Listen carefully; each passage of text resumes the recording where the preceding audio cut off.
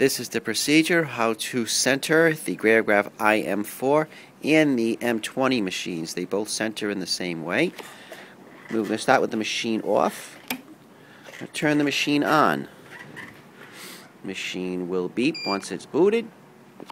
And we're going to push our left arrow key just to send the machine home.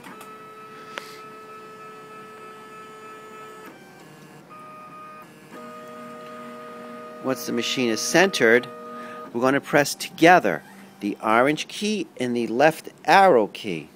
So the orange key, left arrow at the same time, push them both in. Once the machine head starts to move, we release. The machine is going to go to the center of what the machine center is at this point. From here, the head's a little bit too high. We're going to push our Z function, our Z button, and we're going to push the down key.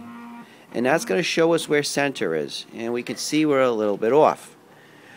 We're going to now shut the Z function off. And we're going to use our left, right, up, and down keys to center the bit in the center of the object in the center, which is a holding fixture for one of the engraving bits. So we're just going to put that in the center. Get a little better shot of it there. And we're going to bring it up a little bit. And that looks like it's in center. Once we've established that center, we're going to push and hold the check button until it beeps. That's it. The machine is now centered. And now the machine is ready to receive, and everything from this point will be from that center point. And it will also work exactly the same for the M20s and the M40 machines.